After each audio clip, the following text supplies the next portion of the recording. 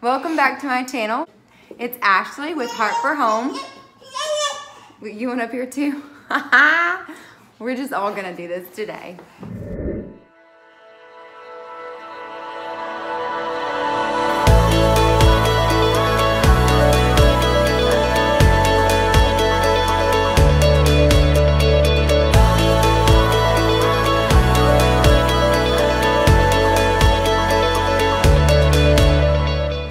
Talk to you guys about chores, and specifically chores for this guy.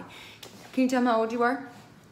4. 4. And how can, yeah, and you just turned 4, right? Yes. Because you just had a birthday? Yes. Yes. Okay, so but it's one more day than my birthday. Party. One more day than your birthday party. Yes. Okay, so I want to ask you a question, okay? Okay. Do you do your chores? Do you do a good job with your chores? Do you like doing chores? But you still do it. You still do it. Yeah. Do you feel good after you've done them and you've checked them off your list? Yes. Yes. Okay. So 5 tips for getting your child to do their chores without complaint and doing it effectively. So tip number 1, you want to make it fun. You want to make it as enthusiastic and as fun as possible. Yay, it's chore time. Let's go do our chores. Or, what chores do we have to do today? Make it fun. Also, charts are an awesome, easy way of making it fun. You can go all out and do exorbitant, like over-the-top charts with lots of stickers and lots of colors and all kinds of, you can get on Pinterest and see tons and tons and tons of ways to do charts. I'm a simple girl. I can't handle all that. So we have a simple chart, and I did it in documents. I pasted pictures so that he could see because he's a non-reader. And then I made it colorful, and then I printed it off. I laminated it, and I stuck it on my refrigerator. That way he can, every day, he can go see what he has to do, and he can just check it off. So we get all excited with it, and we change colors every week or every day. So, and you like to use different colored markers, right? What color marker are you using right now to check it off? Red. Yeah, red. Okay, so make it fun, because if you are excited about it, then they are going to be excited about it. But if you're dreading it, then they're going to learn to dread it because they see you. So tip number 2, make it age appropriate. So many times we make the mistake of thinking that they can do more than what they actually can do, or less than what they actually can do. More times often than not, it's less. We think that they are less capable because they are little. But they can surprise you. So Rich, he can wipe down the countertops. He can help me dust. He can pick up the living room. He picks up all the toys in the living room. That's his job. He picks up all the shoes that get thrown around the house, and he goes and puts them in their little cubby where they go. He folds his clothes to a degree, and he puts them in the appropriate drawers that they go in. And he can help me vacuum. Now, they're not going to be able to go and put things like, or at least not for us at 3 and 4, we are not good enough yet to be able to say, okay, this is this kind of toy and it goes here, and this is this kind of toy and it goes here, and this is this kind of toy and it goes here. That's just a little bit too much for him. So what I have done is the toys that we play with all the time, I have a big basket in the living room that hides my toys, and whenever he plays with those toys in the living room, we put them in that basket. So it's just a quick pick up and throw them in that basket. And then of course different story, but I rotate those toys out so that we don't get bored. But that is a toy that they can do. They can also help you wipe off countertops. That's one chore we love to do, huh? To wipe off countertops? Yes.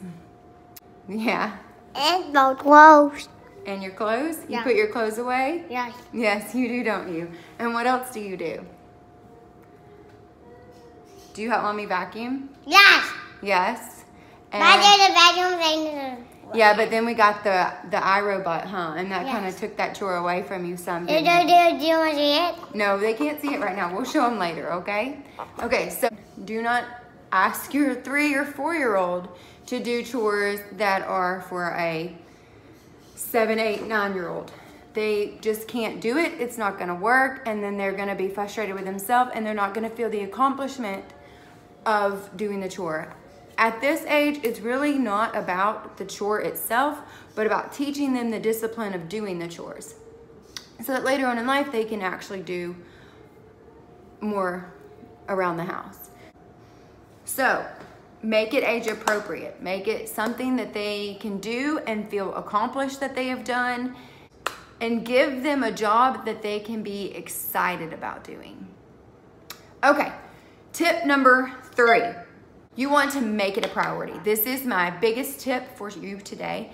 You want to make it a priority, and you want to have consistency. It doesn't matter what time of the day you decide to do it. It's part of our morning routine that we do every day. So it is consistent in our house. And I try not to have any errands or anything to do that morning, so that it is consistent and they can expect it. It is just part of our day. We get up, we eat breakfast, we do our morning devotional, and then we break off and we all do our chores. So our kids know that it is coming, they can expect it, and they've learned to thrive off of that structure of it. So you just want to be consistent, because if you do it one day and then the next day you're like, I just don't feel like doing chores. And there are so many days that I just don't want to do them. But I have learned that if we are consistent with our children, then they are less likely to throw fits over it, because it's just life. Okay, number 4. Can you say number 4? Number 4. Because it's your favorite number, right? Yes. Yes. Number 4, you need to have a consequences for not doing your chores or rewards for doing your chores. This just really depends on your parenting style. If you're more of a rewarder for doing the work that they need to do, or a consequence, do have consequences for not doing the work that they're supposed to do. It just depends on your style of parenting. You can also, honestly, you can do both. Okay, well, sorry, buddy, you didn't do your chores today, so we're just not gonna get to go to the park, because you know we really needed to get those chores done and you didn't do them. So, I mean, they're big enough to understand. They are completely big enough to understand that. Or a reward, buddy, you did your chores all week. You did not have any arguments with mommy over it, so let's run to the Dollar Tree and get you a toy, because you did such an awesome job. Personally, I tend to not reward as often as some parents do, just for the fact that I don't want them to do something strictly to gain something out of it, a toy every single week. So I will do spur of the moment ones, but I do not do it completely often, because some things in life you just do because you have to do it, and it kind of stinks, but you just got to do it. And I want them to be able to be satisfied with the work that they complete and have internal satisfaction, and not satisfaction of a toy. But that is a personal thing, and it doesn't matter your parenting style. Everybody parents different, and everybody has different ways of doing things, and there's no right or wrong. It all works, and they all grow up to be happy kids, hopefully. So, tip number 5. In the beginning, you're going to have to show them how to do it. They're not just gonna know. So you need to show them how to fold, and you're probably gonna have to show them more than once. And then you're gonna have to show them how to wipe off the counters. You're gonna have to show them how to pick up the plates or put the plates on the table. You're gonna have to show them how to pick up the toys. You're going to have to show them. They do not come here with an instruction book, and they are just built in, and they just know. So you're gonna have to show them.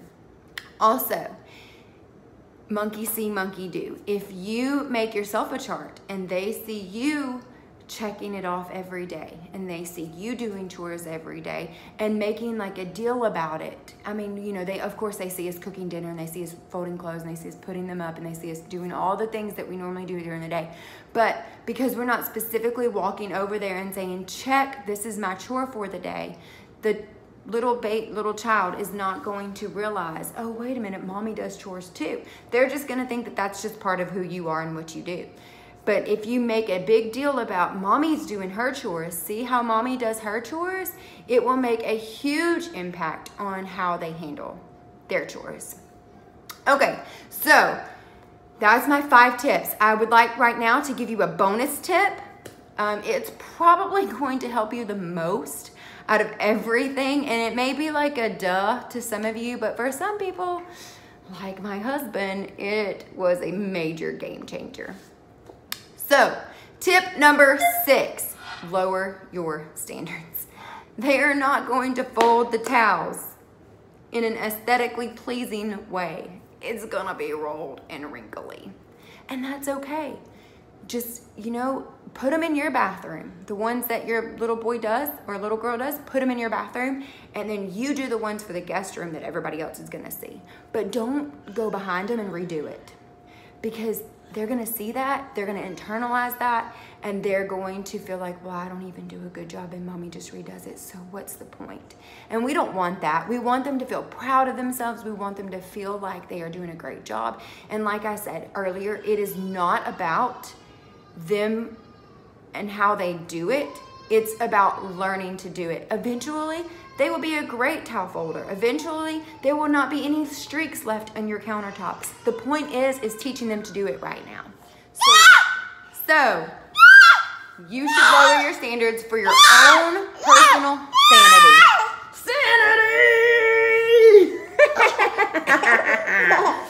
Okay, so that is my 5/6 with my bonus tip for you on how to get your preschooler to do their chores without any complaints and how to do it effectively.